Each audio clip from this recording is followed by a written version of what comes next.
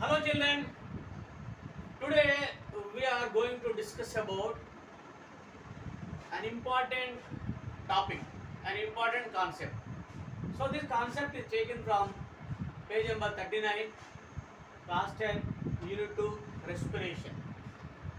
So first we need to understand about how energy and heat is generated or released in the body.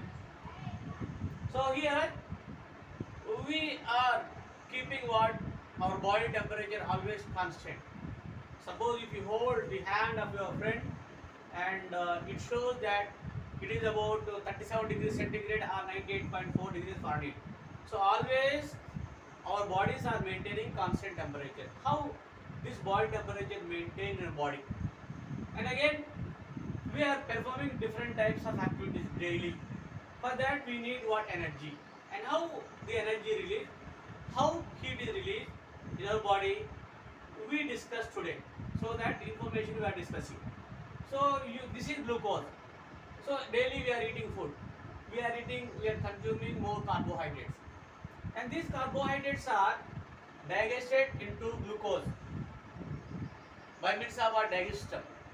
And this glucose molecule is a organic compound which consists of C6H12O6, and this is simple sugar, and these simple sugar molecules are producing what? Energy in our body.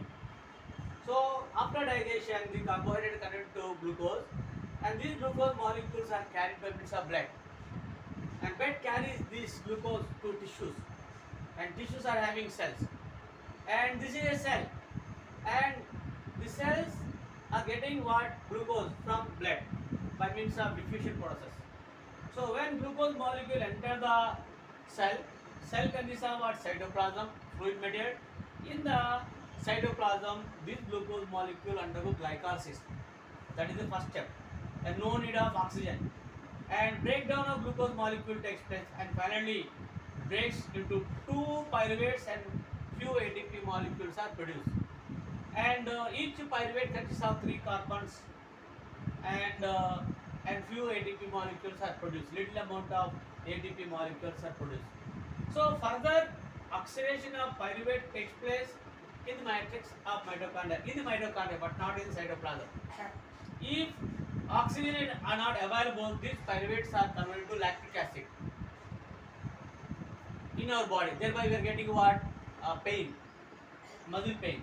If pyruvates are entered into the matrix of mitochondria, in the matrix of mitochondria oxidation takes place, and finally pyruvates are completely oxidized, and after oxidation, so energy released, carbon dioxide is produced, water is produced, and heat is also generating.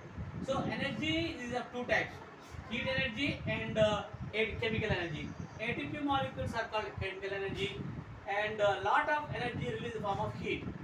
And these ATP molecules are utilized to do different types of activities in our body. And heat is used to keep our body always warm. So everybody is maintaining constant temperature, that is about 37 degrees centigrade or 98.4 degrees Fahrenheit. So in this way we are getting what? Energy, heat, and we are releasing what? Carbon dioxide outside. So today's topic is how energy and heat is released in our body, and this is simple and also clear information regarding what? Heat and energy released in body. Thank you.